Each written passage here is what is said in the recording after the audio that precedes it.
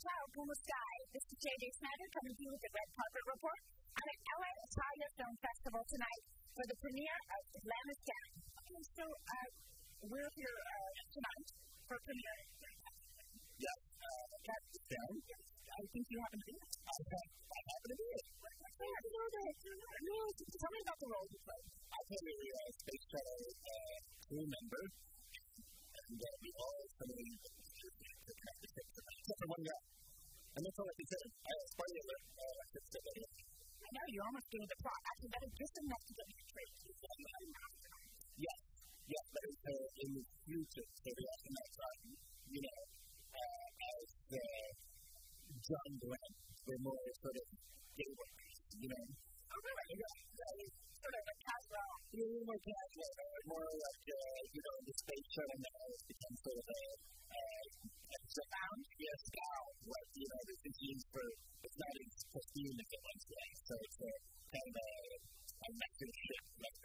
Did you spend a lot of time shooting inside a small castle? You didn't get any at all. Yeah, that six of us also was filled with further. It was a very close cast. Any arguments? Something? No, oddly enough, we all got along quite well. And there was no air conditioning really in that place. No. We really got it's anyway, probably what the conditions are like on less than 15 station. Excellent. And what is the experience of the film like? It's premiering tonight, so I haven't seen it. Is it a thriller? Sci-fi? Yeah, it's a sci-fi, but it's a thriller, and it's quite a mind-bending as well. Yeah, so that's kind of what kind of thing going on, so you have to really think about it. So it's kind of cool. That's just blast and experience. I'm looking forward to it because when I watch it, I'm just like, what? We watch it again. What kind of guy do you play? What's your character? I'm sort of a kind of Mr. Six on the ship, right? So Exactly guy. The techie guy. Yeah. The type guy. The guy that true. Well, I play the computer actor, right? So it's like them putting in there on the computer, so it's techie fix it guy. Hey, how excited were you to get that role in X Files? Well, what was weird was when we got that, we didn't know we were going to be recording.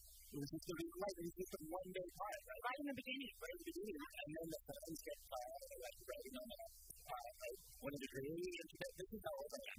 In the early days of the internet, there were news groups, you see. And the fans really supported us, and that's how we kept coming back to the show. That is exciting. I hear you. Right.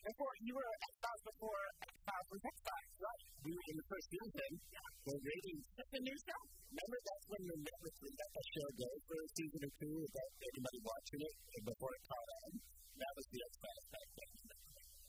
Before TiVo as well. Everybody was like, stay home Friday nights to watch this thing. It's revolution. Schedule. I got like 80% full. I got shows from like 6 years ago. What is coming up in your career this year, 2011? Well, I just shot a documentary called The Truth Is Out There. It's all about chemical falls me around for years. I go to sci-fi conventions and UFO conferences and talk with some researchers in quantum mechanics. And it's quite fascinating. You did this for a whole year? Yeah, exactly. And we went to Berlin and we went all over the world, London and stuff like that. And basically I asked everybody, what is the truth and how do you know if you're, and if these guys, these researchers are looking for the truth and, are passionate about it. And they go, how do you know you found the truth? And how do you reconcile the fact that that guy says, I found the truth and it's completely different from what you're saying? Because I do. Such a universal question. Very good, yeah. It's really cool to get a sneak preview in San Francisco next week, and then we premiere in London at the end of April. Hey, that sounds really fantastic. And I bet a whole lot of people would like to see it. Tell me the name again. It's called The Truth Is Out There, and you can see a sneak little preview of it, trailer, at the truth-out-there